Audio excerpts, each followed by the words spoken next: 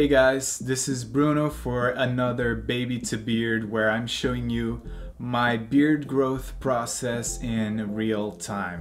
And today I'm talking about the importance of staying hydrated.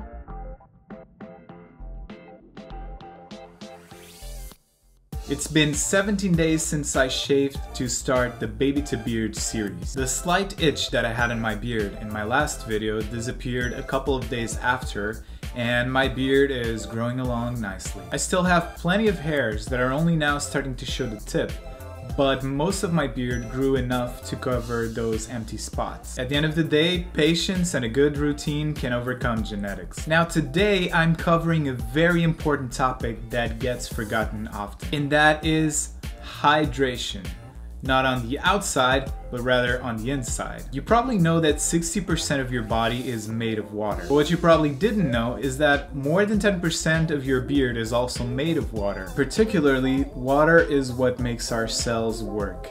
And that includes the cells responsible for beard growth. The problem is that most of us don't drink that much water every day. Definitely not the recommended 8 daily glasses of water. Coffee, tea, carbonated drinks, and alcohol, those don't really count. And sure, we get water in our food, but that's more of an extra. Another problem is that we might only remember to drink water when we're thirsty, and at this point, the body is already in dehydration. Water has an impact in everything in our body, like your brain, your skin, and of course, hair and beard growth. If the roots of the hair and beard are deficient in water, it will start getting brittle, dry, and rough, and it might break. Also, if your beard hair is thirsty, then the roots of the hair might not be hydrated enough to stimulate new growth, and the current growth might slow down. Without good hydration, eating healthy or taking vitamins and supplements won't really help much because you won't have enough water to metabolize the cells and transport those nutrients to the beard hair. So it's pretty clear, if you want to promote a healthier beard growth, you need to keep your body hydrated, and that means drinking more water. I know that some people struggle with this, but you really just have to get into the habit.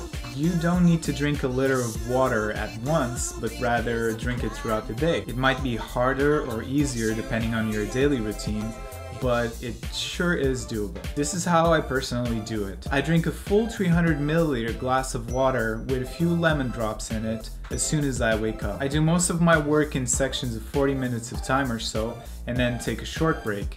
And this is when I have more water. I have as much as I'm feeling like at the time, but it's usually a full glass. The important is that you don't see it as something that you have to do, but rather something that's pleasant and associated with a short break. If you can't take breaks often, then carry a bottle of water with you and drink a little bit here and there. Before you know it, half a liter will be gone, so just keep this throughout the day. If you find yourself forgetting about it, then just set alarms throughout the day or get a water tracking app. At the end of the day, just remember, if you don't do it for your body, at least do it for your beard.